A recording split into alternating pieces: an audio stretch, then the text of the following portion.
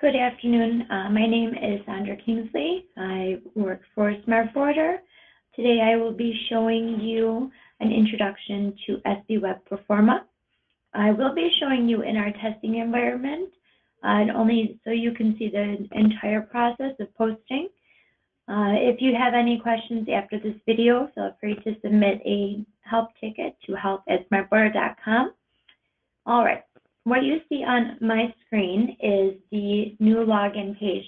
There is no downloading involved in WEB Proforma. This is web-oriented 100%. We do advise using Google Chrome right now until all the other browsers are thoroughly tested in this environment. But for right now, WEB Proforma is 100% live and is working quite well in Google Chrome. So here is your login screen. And you require username and password. You can do forgot username and password as well in case your users do forget them to help them reset their passwords. So I created a demo user, and this demo user has access to Proforma and parties.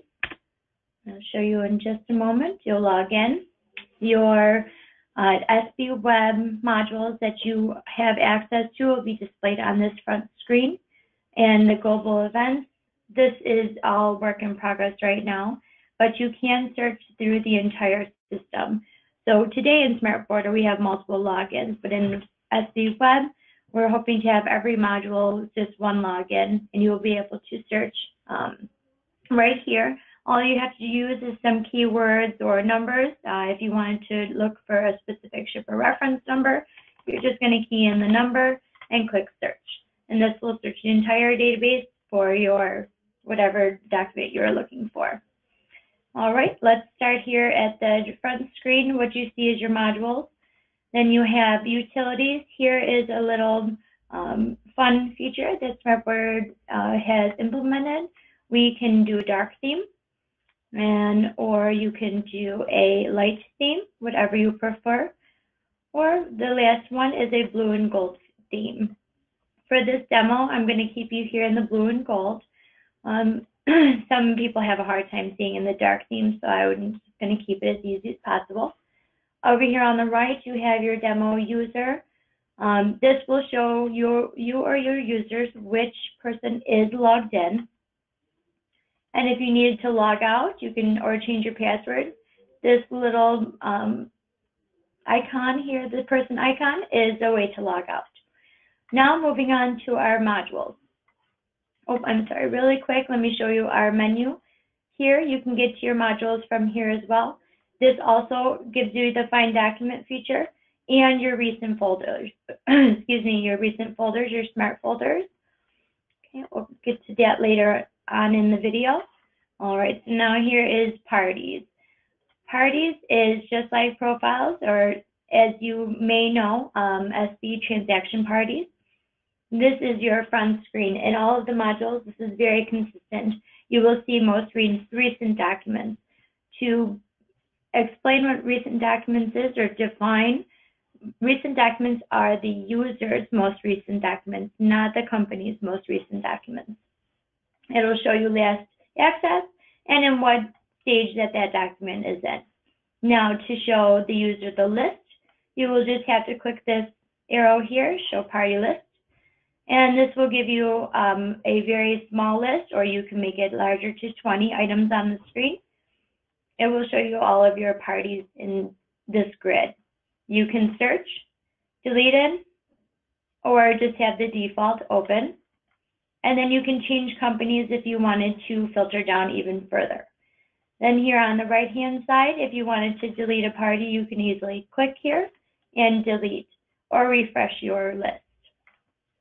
Down here on the right-hand side, this is called a fob. This is a new feature for WEB.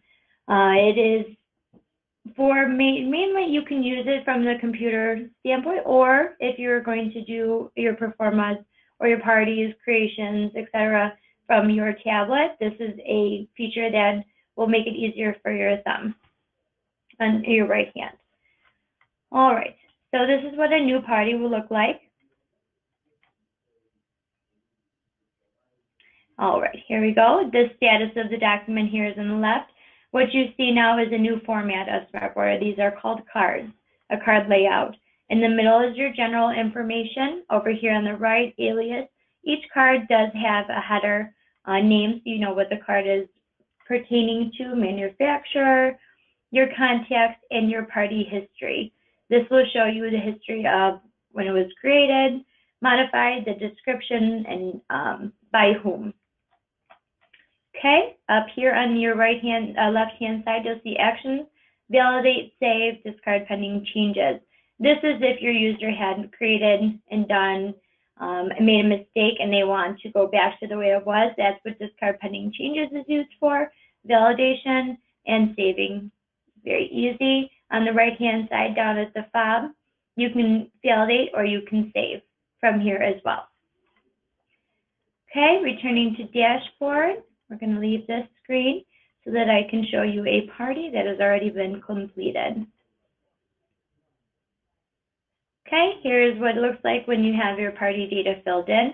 The address, you can have multiple addresses added. You just have to use the add here.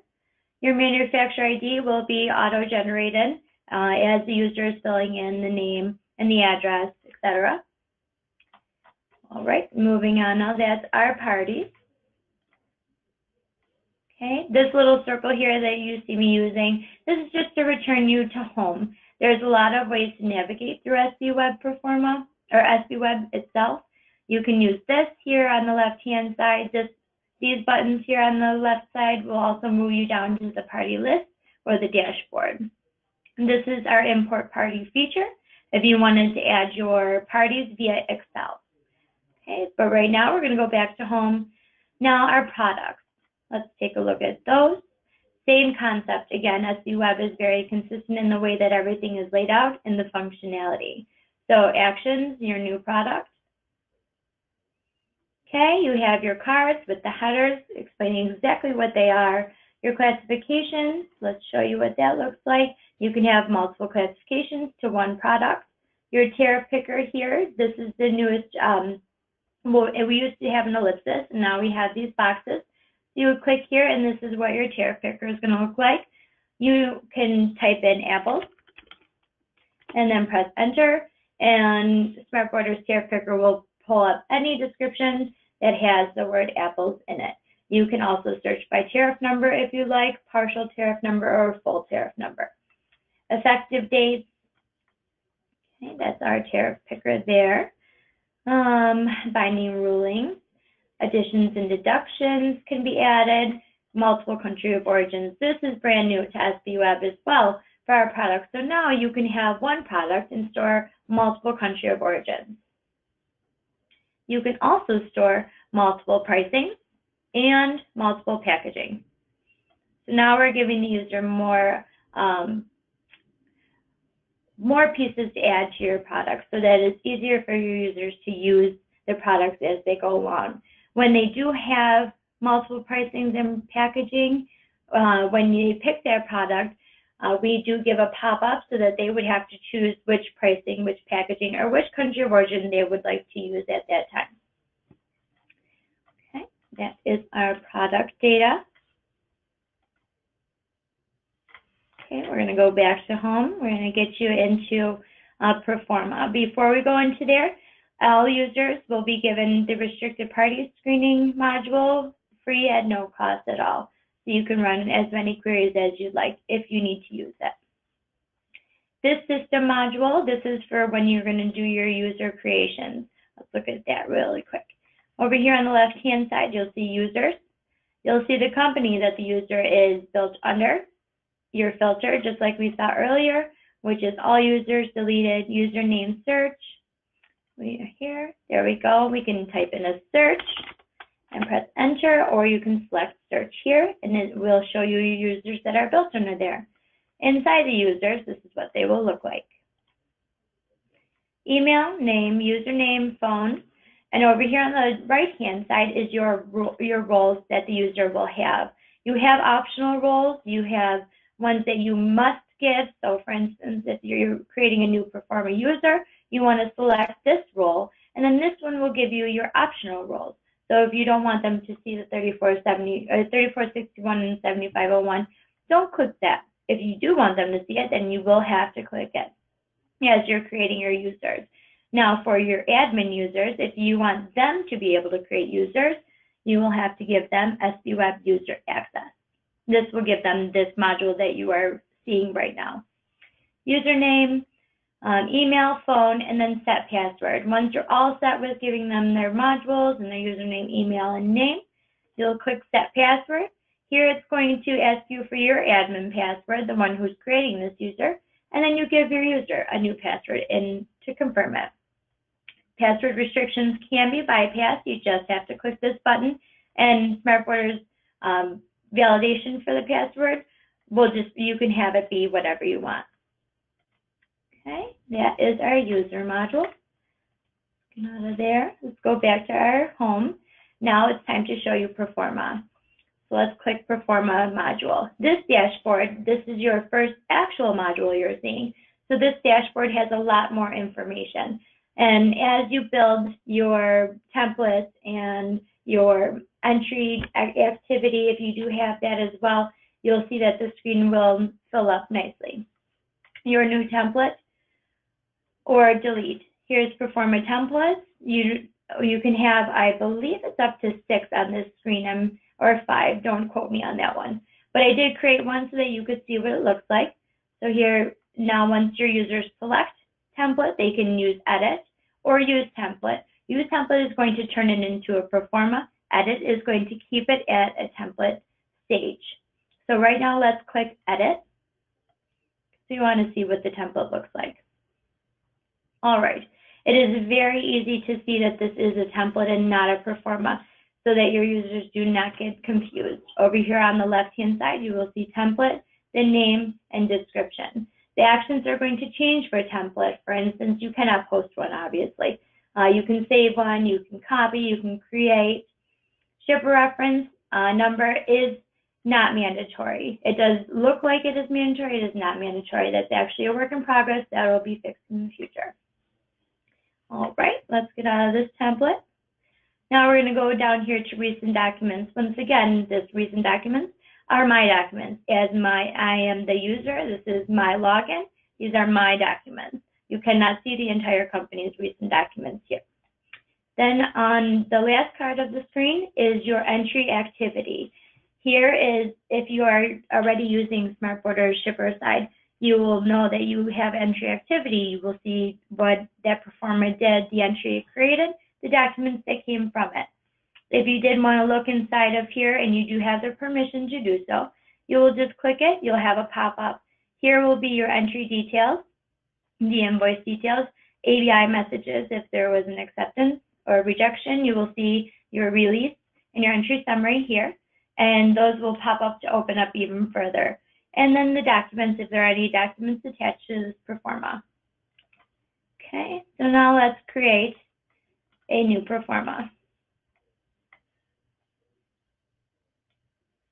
Okay, our status card is unposted.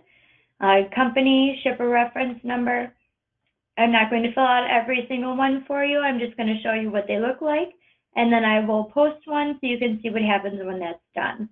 So on your header card, you have everything you are familiar with. Your duty and fees billed to, currency for this Proforma, shipping quantity, and unit of measure. That's a new one that is added to this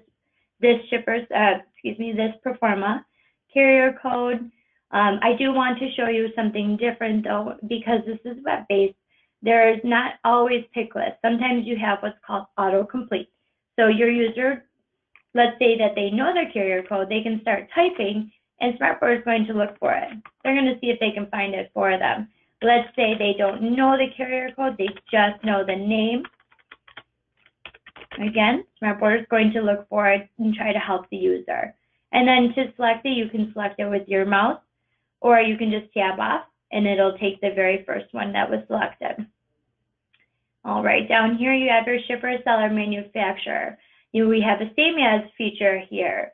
So same as shipper, it's going to come, the shipper is going to default down here, okay? And then the same as long as the toggle is on, it's going to shoot over to the seller and manufacturer. Your users can shut this off. just by taking the toggle off. That will clear out the party data. Then they can go down here on the lower right-hand side and pick party. This party editor is where you're going to choose which party you wanted to take instead.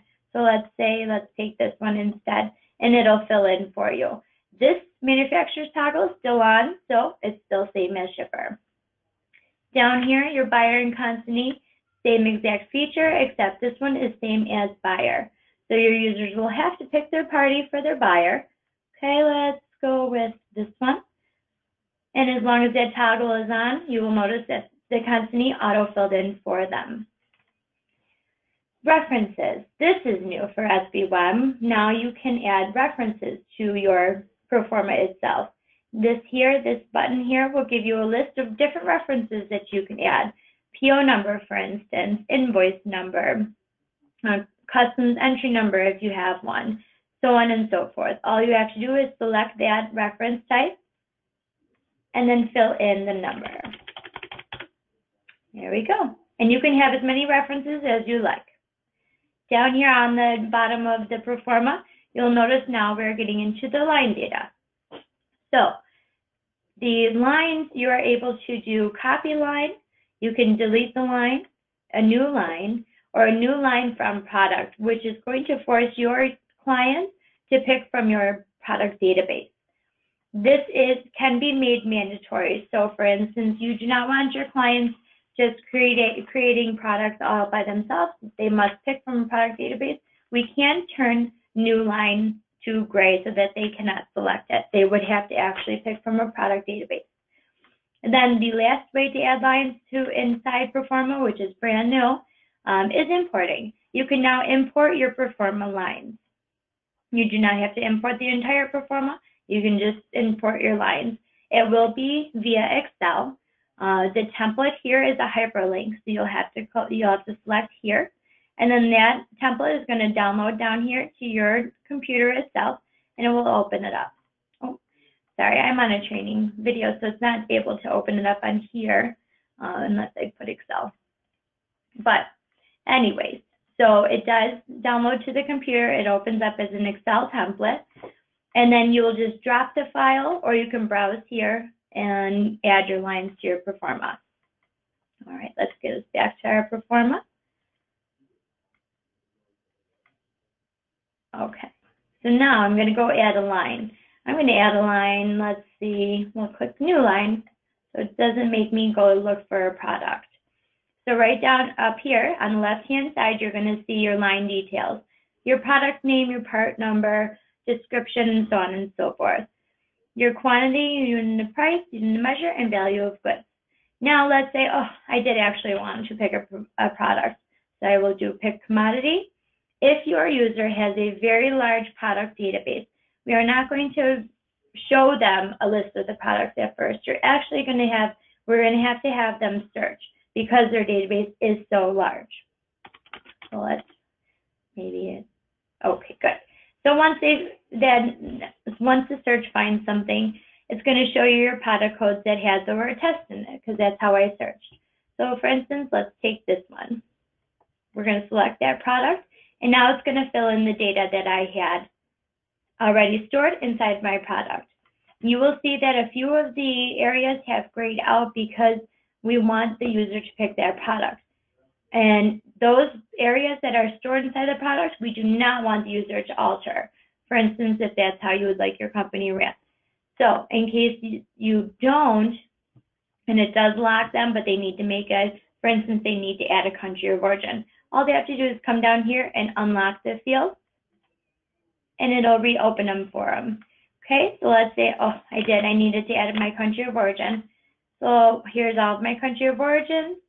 Oh, we also have a favorite list in case you've never seen this before. Let's say I favorite this one and this one. So next time I open this pick list, those two are going to be my very first two country of origins. All right, so now I've picked my country of origin, and I'm going to add some weight and my product.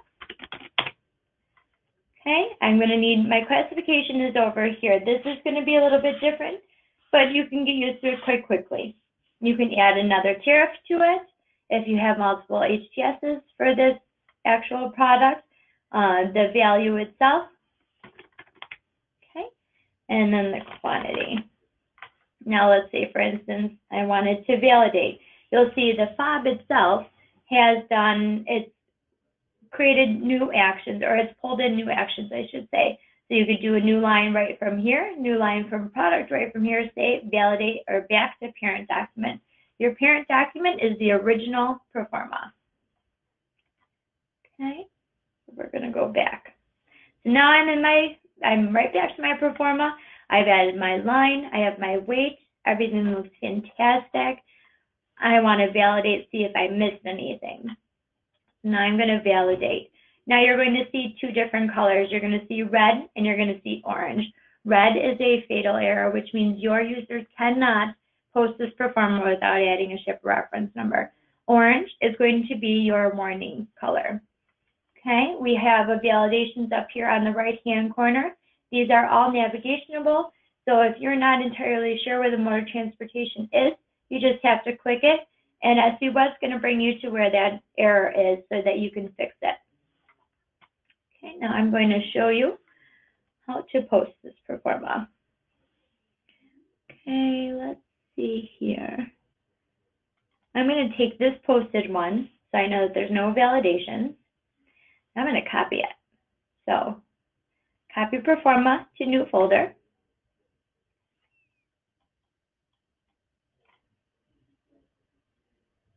Okay, it copied the entire Proforma that I had picked, but it wiped out the shipper reference number. We don't want to copy that over. So I'm going to write in my shipper reference number. I'm going to come up here, and I'm going to post to broker. Okay, posting it. This is our Smart Borders warning you, just so you know we're posting it.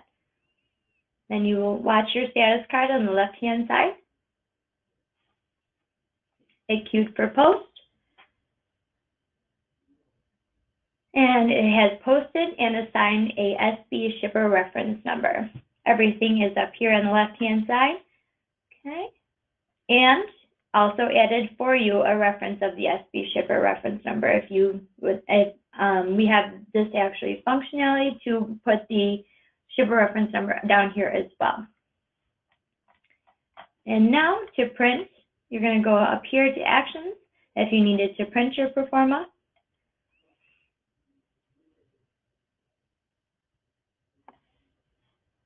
Okay, it's going to download to the computer. And there's your Proforma printed. In the future, we do have printing and emailing coming. On the left-hand side of your Proforma, you're going to see smart folders. We're going to get more into detail with that at a later date because that is still a work in progress. But this is SB-Web Proforma. I hope you guys enjoy our new module, and if you are interested in getting in there and playing around, again, this is a live database, so your clients or yourself can go in there and post a Proforma. Will go directly to your broker site. Thank you so much for your time today. And again, any questions or you would like to get set up to log in here, just submit a Zendesk ticket to help@smartborder.com. And thank you so much for your time. Have a good day.